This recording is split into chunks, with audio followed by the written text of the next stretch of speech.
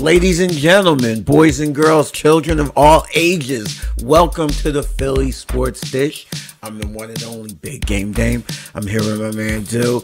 And for another week, we just got to jump right into it. As we speak, the Sixers just played their first game. Yes. One going away. There's a lot of good signs, positive things to pull out of it. But let's get to the big story, and it's obviously Ben Simmons being ejected from practice. It looks like he's trying the James Harden strategy from last year. Your overall reaction, what do you think? I would like to think that the Sixers management anticipated this, thought he was going to do something. He might not know exactly what he was going to do, but he was going to be something. He was going to do something to be disruptive.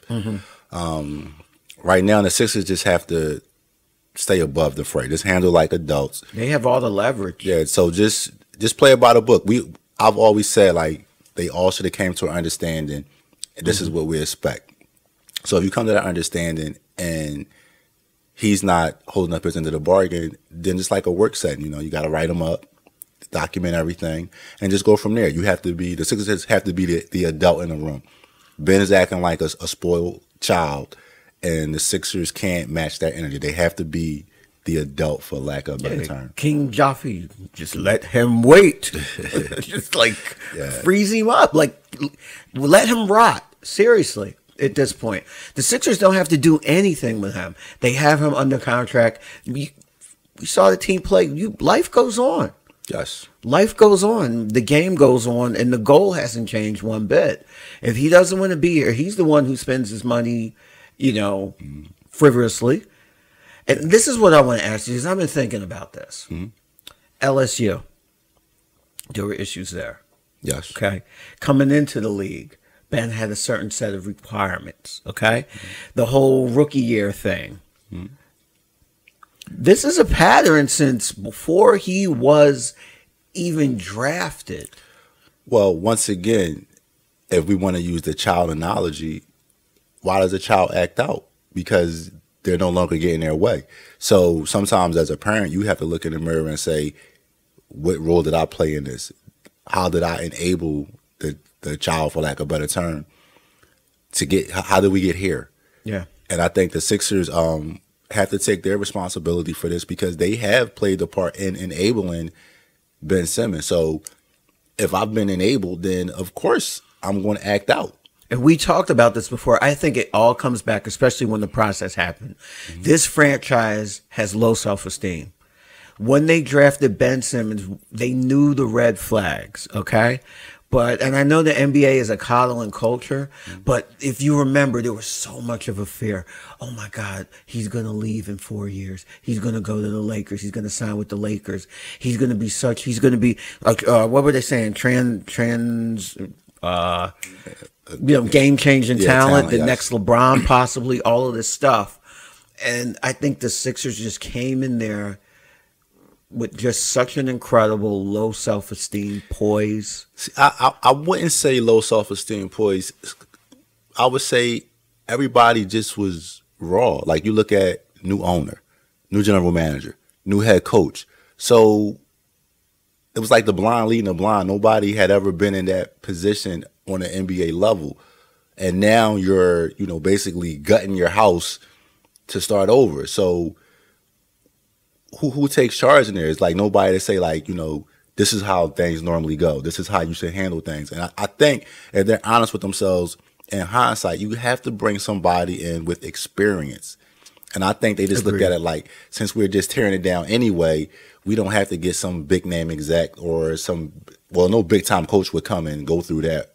And maybe that was part of the problem. But at the end of the day, you have to have somebody there that knows the ropes. And like you said, that goes back to what happened, to being able to enable him. And that's like your parents not being present. So, of course, the kid's going to run amok. But now your parents want to be like, no, now we're going to tighten the ship up. And it's like, wait a minute. What? Yeah. Hey. I'm going to be honest with you too, and this is what I wanted to run by you. I've been thinking about this a lot this week. Trying, and it's difficult to jump into Ben's head, but I think he's going through, and it's manifesting in his behavior, an existential crisis. I think his entire basketball career, you can see, like we talked about in the past, the ego has been there. Like honestly, best player in Australia.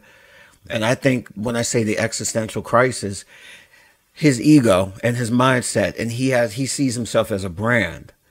But the reality is he's not as good as he thinks he is. Let me ask you this though, because we know we're perfectionists. They don't want to do things unless everything is to their liking. And maybe he knows that he's burnt his bridges here and with the crowd. And I think maybe it's come to the point where he just felt like, I can't perform here. He wants out. And unfortunately, he doesn't know how to express it in a professional way. And he's acting out. But everything points to he can't take it here. And he's not built for it. And he doesn't have the tools or, I guess, the people around him to help him navigate this situation, because it doesn't have to be this difficult. I think, and I slightly disagree with you. I see your point, but I think psychologically speaking, Ben Simmons is used to being successful a certain way. And this comes back to my teaching experience. He is used to being successful a certain way. He got into the NBA where it's the highest level of talent, and he's got the thing that he does. He's got his X, Y, and Z that he does. And the NBA is like, no, we're not going to allow you to do X, Y, and Z. And now what? Okay. And that's part of his existential crisis, where I think instead of improving his game, and you see it at LSU and his pattern and his behavior, Ben Simmons is thinking, all right, I need to go somewhere where I am allowed to do X, Y, and Z. And we've talked about this in previous podcasts. There's nowhere to hide. Listen, I'm pretty sure we're going to talk about this in future podcasts. Yeah, I mean, because at the end of the day, like the Sixers thought they were getting a transitional talent, and they got Draymond Green. I'm going to be honest with you. They got Draymond. And Ben Simmons, that's who you are. And Draymond doesn't get to be a diva and act like James Harden to get out of town. So, yeah, but Draymond don't have his ceiling though. Yeah, but here's the deal. There's a lot of people who have a higher ceiling. But I'm saying that's why you go through this. This is why we're here, because they know, and people really know what the ceiling is. So yeah. The saga shall continue next week. Maybe he'll be here next time we talk to you guys. Maybe he won't. Who knows? I say kick rocks, Ben. All right. Speaking of kicking rocks, Philadelphia Eagles last week. And I'm not even going to really even try to get like a smooth transition in this. I'm just going to go right there. I'm watching this game. I'm going to be completely honest with you.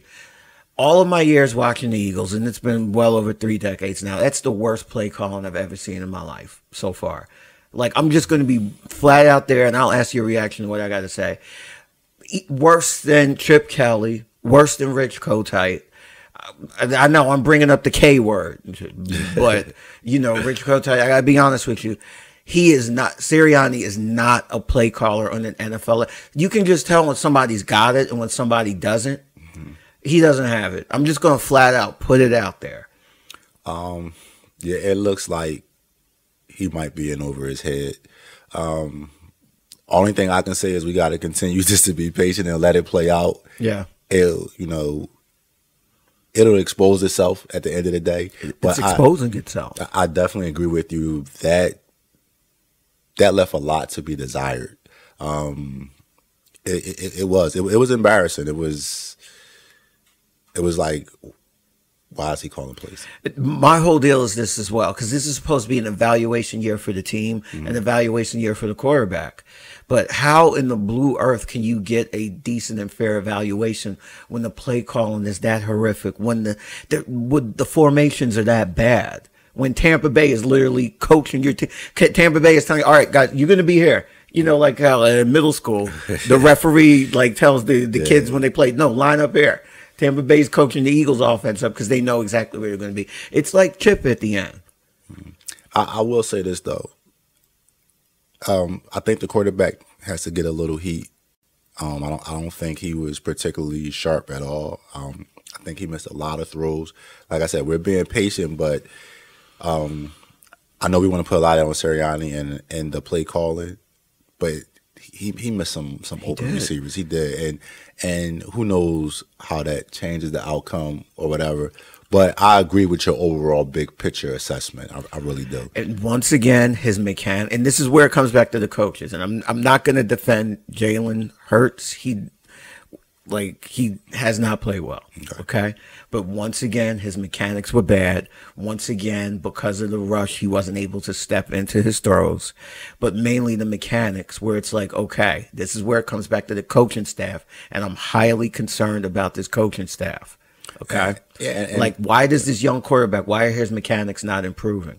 And not only that, I can't think that when you're coming up with a game plan, we want our quarterback to throw 40, 50 times. Young quarterbacks throw the ball 20 times. You know? Russell Wilson's first year. Even RG3 was protected. Like, this kid is not being protected. He's supposed to be throwing the ball around 20 times average. It's, God forbid, it's not like you got Miles Sanders.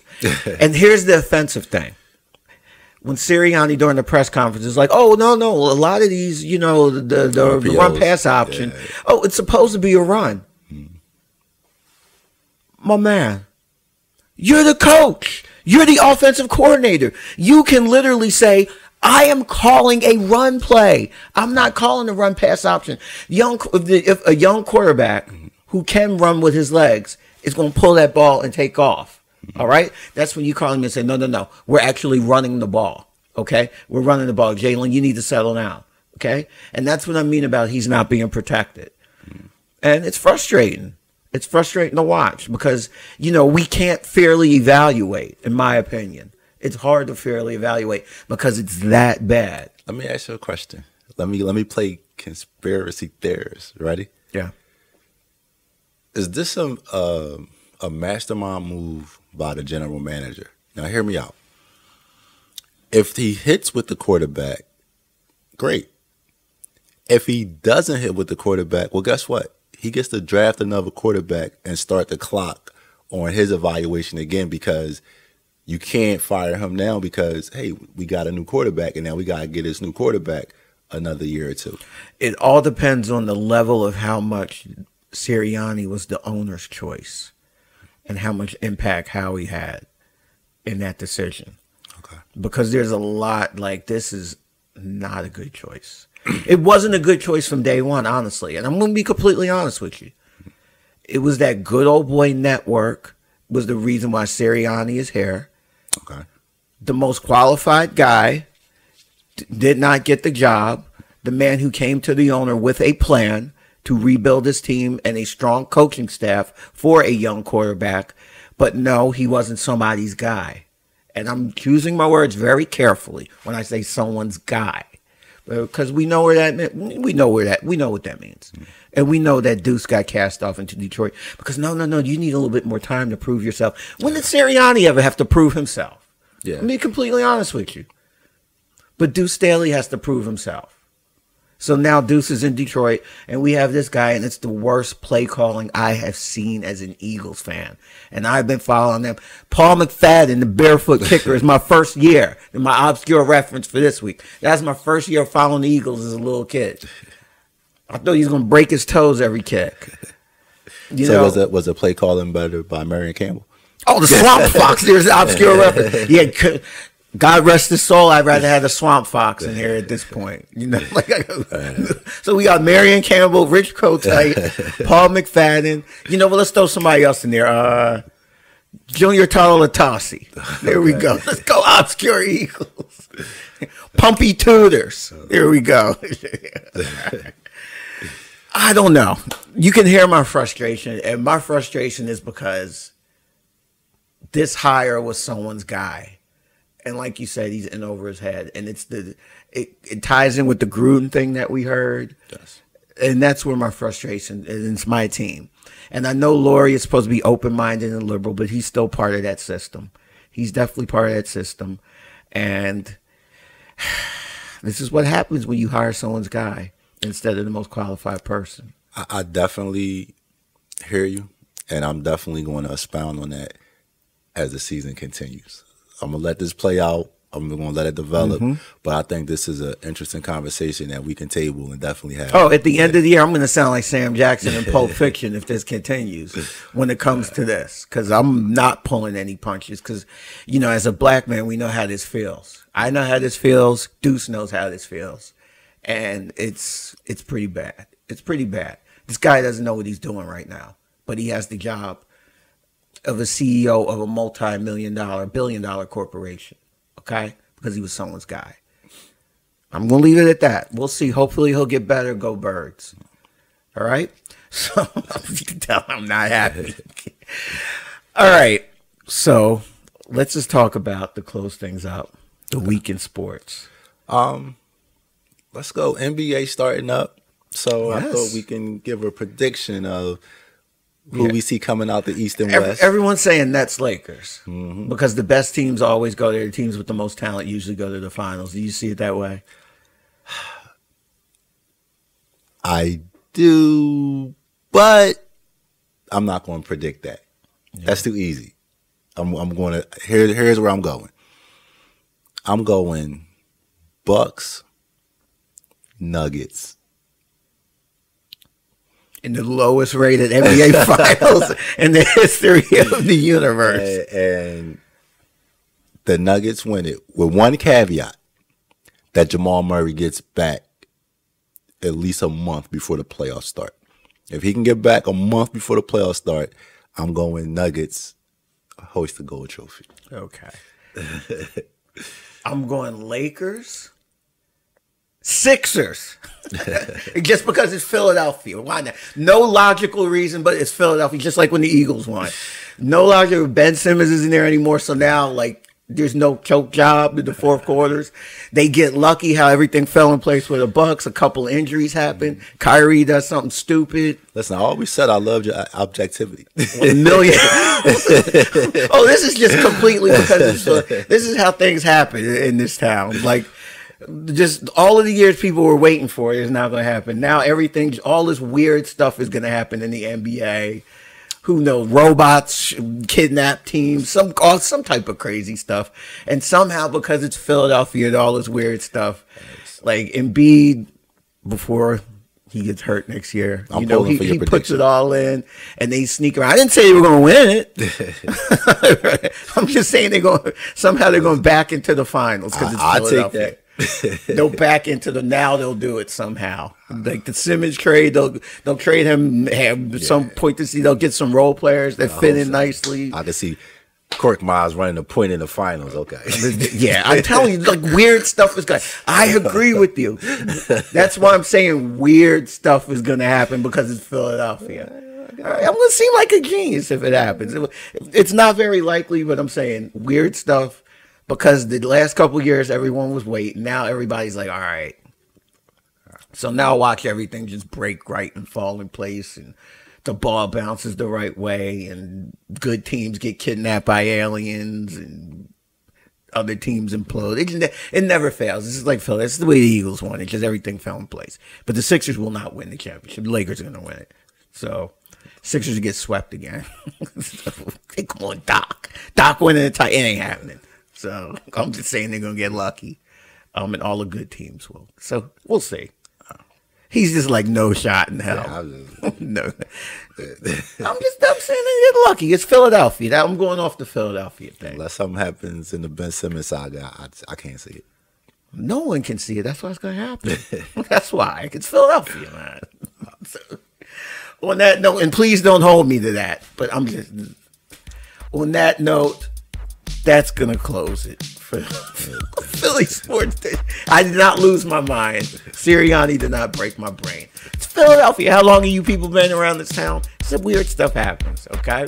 So please follow us. We are ready and available on every social media platform possible. Instagram, all evil Facebook. You know, you can find us on all our different podcasts, all where you find your favorite podcasts. Look up Philly Sports Dish, the best 20 minutes in sports. Like I said, real conversation here without the chubba dubba dubbas, you know. Yeah. Thank you for all the support. Yeah, and we definitely notice people supporting us. Thank you so much as we continue to grow, all right? So we'll see you next week. Eagles, Raiders, the Ben Simmons saga continues, and he'll make fun of me for predicting the Sixers to get lucky, okay? They gotta get lucky eventually. Okay. Eventually, right? All right, we will see you next week. Till then, go Birds.